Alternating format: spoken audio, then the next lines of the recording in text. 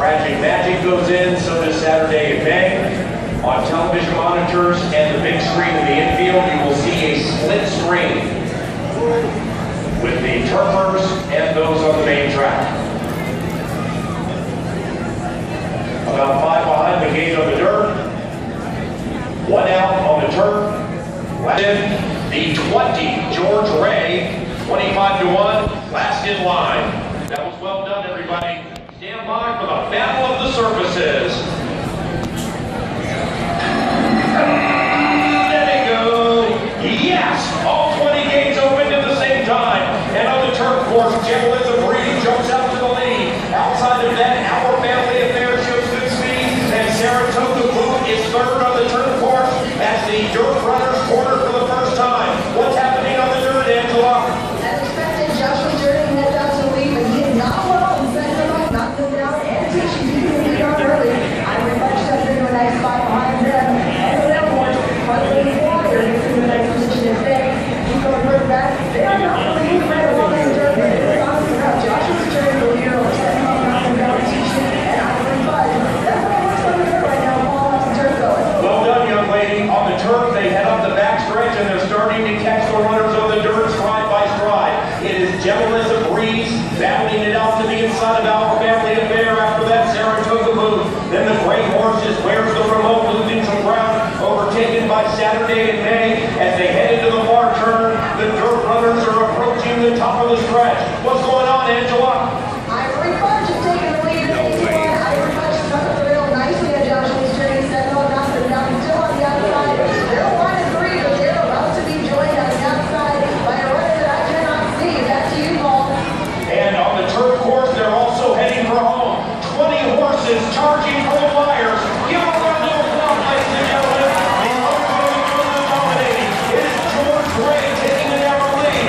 It's George Ray leading the narrow lead and closing fast on the outside of the dirt. I believe it's Super Candy.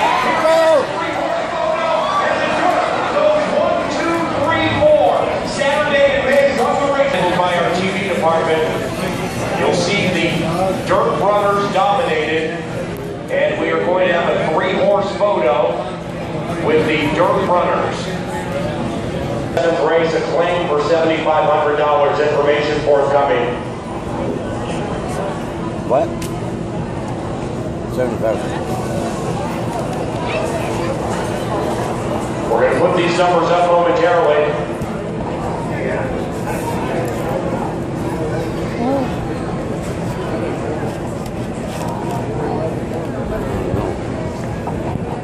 On the dirt course will make up the superfecta.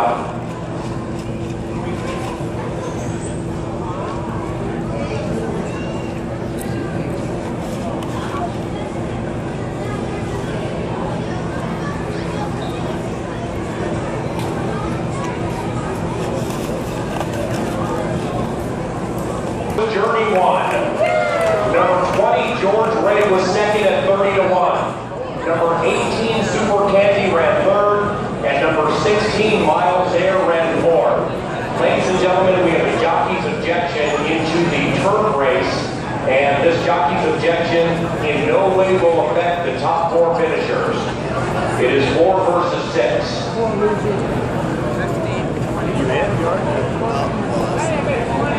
And number 15, Joshua Journey and Alex Canterbury. Joshua Journey is trained by Valerie Lund. 10 laps. And is a 6-year-old chestnut gelding by Good Journey out of Kimura, Reading, Kentucky. 15, 20, 18, 16.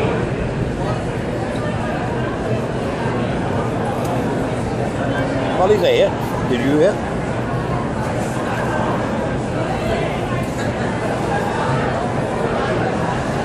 Lemon didn't hit that, right?